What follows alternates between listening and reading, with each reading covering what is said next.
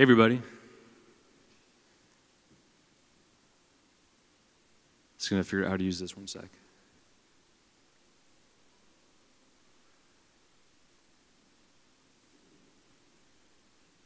All right, beautiful. Thank you so much for inviting me. So happy to be here. Love Montenegro, and great talk by Biology as well. So I'm going to shift gears a little bit and maybe expand the Overton window about when you think about network states. And I'm also going to talk a lot about this concept of institutional alignment that I came up with and I wrote an article about back in December. And basically, just to kind of briefly introduce this topic, I was having trouble making sense of a lot of like the political rearrangement that had been happening, not just in the United States, but broadly across the world, where people who were used to be on the left or the right are now kind of, they've swapped in a lot of ways. And I was trying to make sense of this and came up with a new political compass and a way of thinking about it. So I'm gonna introduce that concept and that compass, and at the end there's actually I made with JavaScript a quiz that you can take to map yourself on this political compass, and so I'll show you that QR code at the end. But also I'm going to relate this new way of thinking about alignment in institutions with the network state and different approaches that we can have to willing a network state into reality. So I'm super excited to get into this, and I hope you enjoy it too. All right, I haven't spoken at an Ethereum conference before, and so I just briefly will introduce myself a bit more. So I'm a surgeon in New York City. I do skin cancer surgery, but I also spend a lot of time thinking about big societal issues and geopolitics, and I write in my Substack, of course, so I'd love to have you there if you're interested. I'm a longtime Bitcoiner as well. More recently, I'm an Ethereum enjoyer too. You know, even since I was a teenager, I was super interested in these different, various self-sovereignty movements, whether it was the Free State Project, which I signed up for when I was like 16 years old, or Sealand. Maybe some of you know about Sealand, where it was like a fortified military structure off the coast of England that a family took over and tried to declare as like as a sovereign nation. Not sure the status of that currently, but I thought it was super cool at the time. And back when I was a teenager, I was in the Libertarian Party. So kind of I'm deeply steeped in all of these sovereignty movements, and I think they're very interesting. And now that we're so advanced digitally and with crypto, I think that the network state is the next step in this movement. And you can follow me on Twitter or reach out to me on social. All right, so this is the political compass that everyone's familiar with, where we have the economic left and the economic right versus the social scale between libertarian and authoritarian. And back in 2010, 2012, this made a lot of sense. Life was simpler back then, and I kind of miss those days where people like on the economic left would argue with people on the economic right about things like, whether we need to increase entitlements, whether the government is responsible for healthcare insurance, things like that.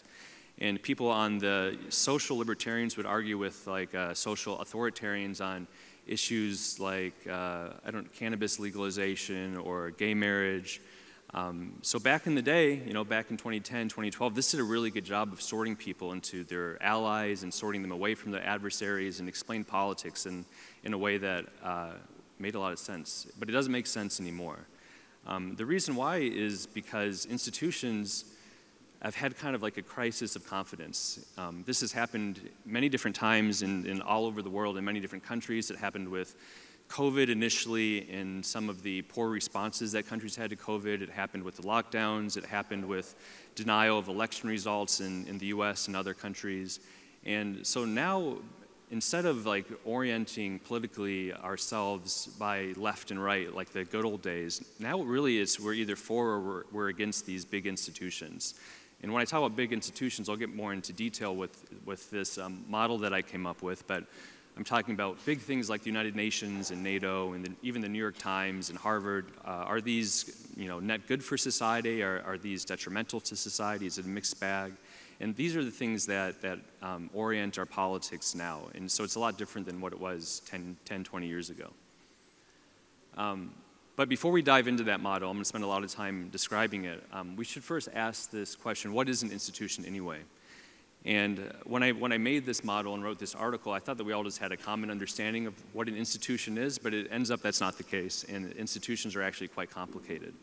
And so subsequent to my essay, Vitalik wrote an essay as well entitled, "What Even is an Institution?" He did a really good job diving deep into the different conceptualizations of institutions. He even did like some polls on his Mastodon and statistics on the polls to kind of drill down deeper and try to figure out what characteristics of organization make it into an institution.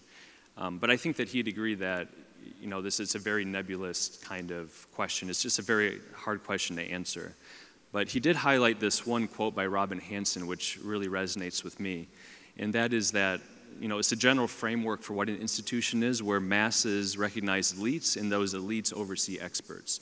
So if you think of like a democracy, the masses are like the voters, and the elites that they recognize, I guess they vote for like politicians, senators, presidents, and then those elites, they appoint experts like, justices of the court or maybe commissioners of the Food and Drug Administration. And so this general framework for institutions works for many different things. Even if you think about the New York Times, where the masses in that case are the readers of the New York Times, and they recognize the elites, which are maybe the owners or the New York Times company, and then the company appoints their investigative journalists or their subject matter experts, et cetera. So I think this is a really good framework for what makes something an institution. And then one more point I want to bring up before we dive into the model is this idea of institutional hegemons. So an institutional hegemon is like the most dominant power, and so within institutions, all the different institutional sectors, there's one that's really predominant. And so, for example, for criminal courts, like the International Criminal Court has the broadest jurisdiction. It's bigger than the European Court of Justice, or the US Supreme Court has broader jurisdiction than like the district courts or local courts, of course. And similarly, I think like the New York Times is maybe one of the foremost printed news journalisms, and so more so than the New York Post or Russia Today or Bitcoin Magazine. I also took this from Vitalik's essay. And then similarly, the WHO, NATO, these are all like the big institutional hegemons that we currently have. And so I'll be asking later, like, are these valuable? Is it like a mixed bag, or are they totally corrupt and damaging to society? And that's kind of what a lot of this hinges on. So these are the three questions that I believe determines a lot of our alignment in politics today. So first, institutions in general, not the ones that we have today, but just the whole concept of institutions. Do they serve society or not? That's the first question.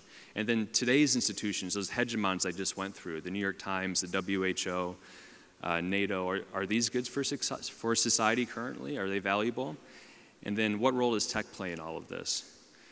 So looking back at this model that I came up with, I guess we can start first on the y-axis, so this side here.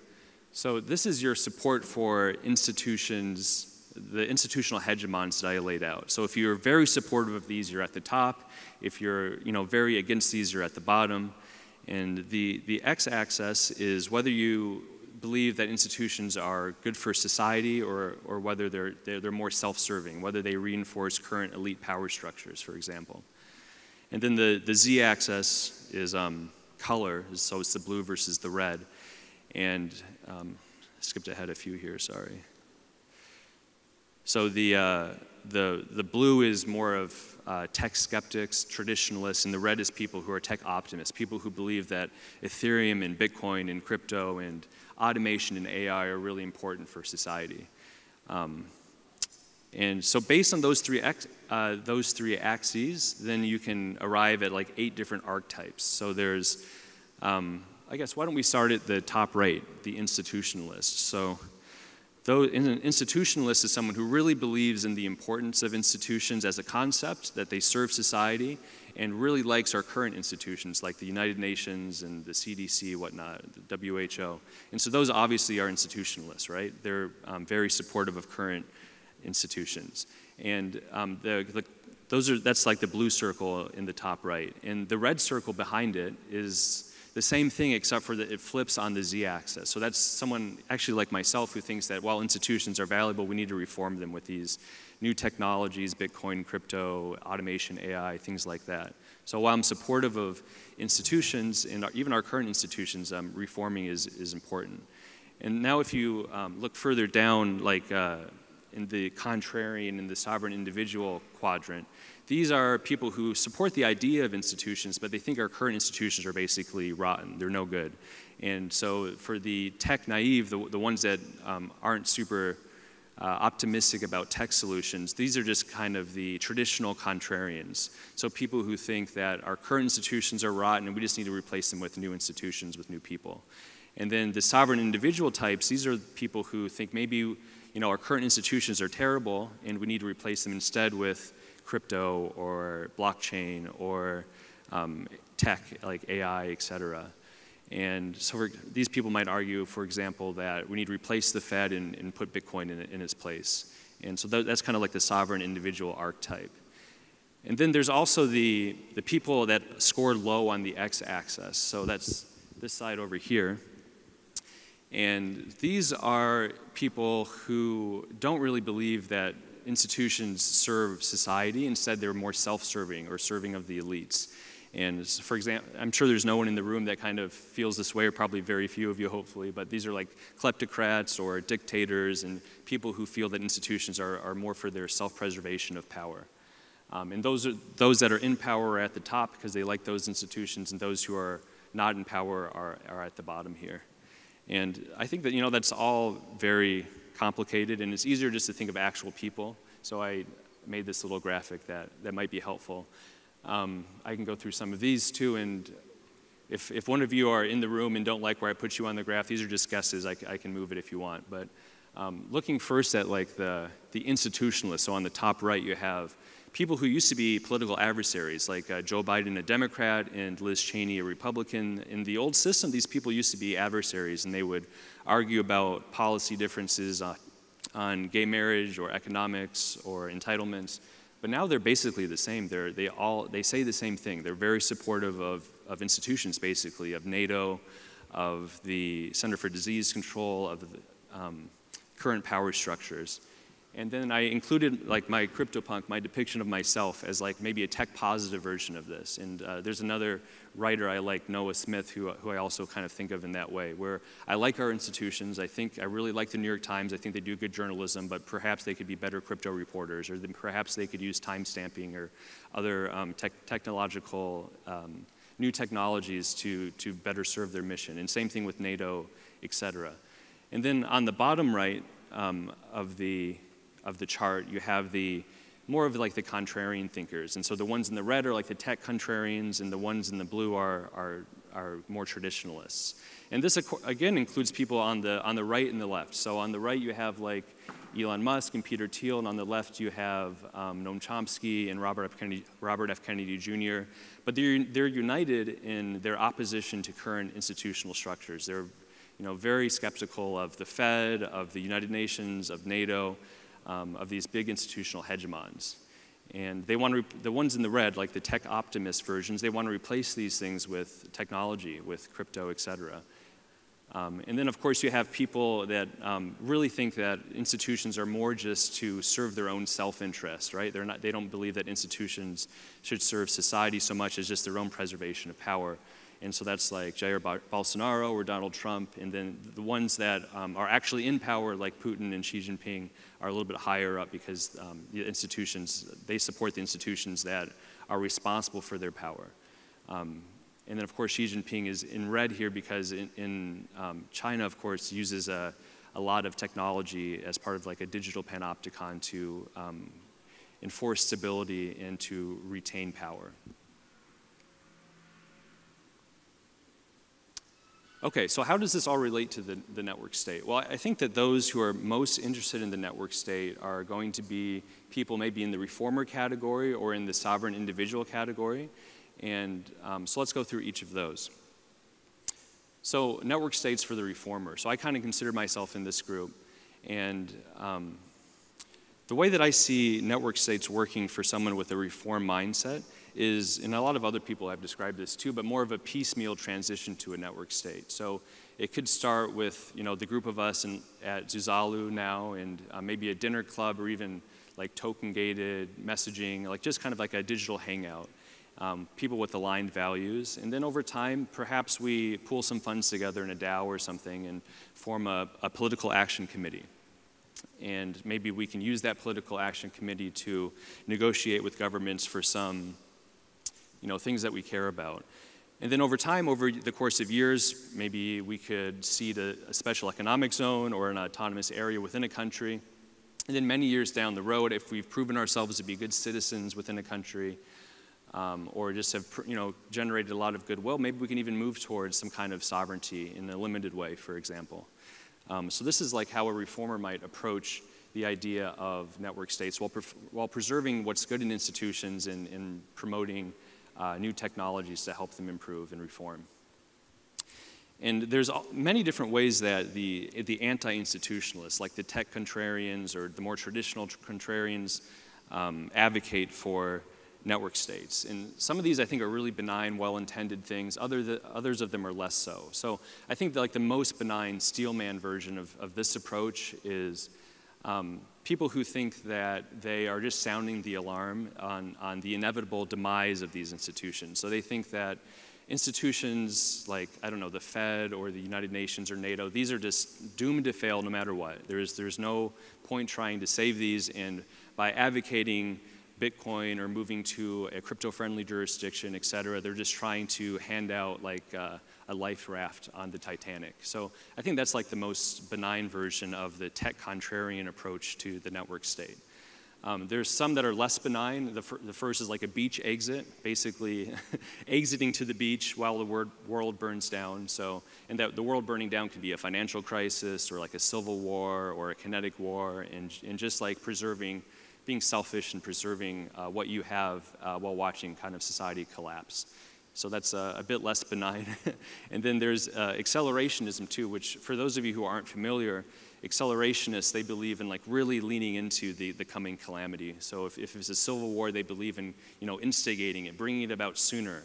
That way that they can get through the calamity, push through the calamity, and come out the other side and reach some kind of network spirituality or network state or nirvana that comes after this societal collapse. And I really am uncomfortable with this idea of pushing for societal collapse, and so very much opposed to this way that some tech contrarians feel that we should achieve network states. Anyway, I hope that this helped you think about these issues, helped you think about maybe where you lie in relation to institutions. Think about, are institutions important like I think, or maybe you disagree, and that's fine, that you feel that institutions should be replaced by something else. In any case, you can take the quiz using this QR code. Want to thank Vitalik, who helped me, who was a great sounding board when I was putting this together. And happy to talk more. This is my socials and my Substack, and would love to hear your feedback. Thanks a lot.